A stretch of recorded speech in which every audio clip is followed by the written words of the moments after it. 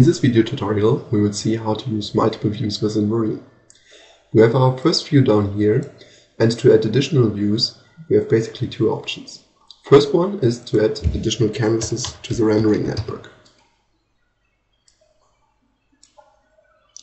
So the additional canvas pops up here, and you can connect any image output to that canvas.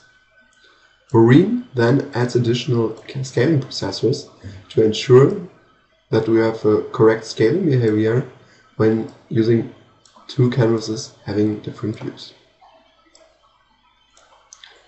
The other option for using multiple views is to use the quad view processor. The quad view processor, as the name implies, gives you the option to connect 4 image outputs to the processor.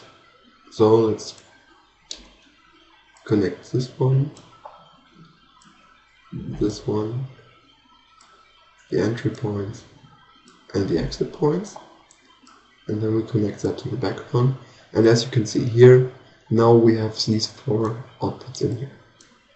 At the moment we just support the quad view within one canvas, but it's easy to write your own triple or whatever views you would like to have within Voreen. So this finishes our multi-view tutorial.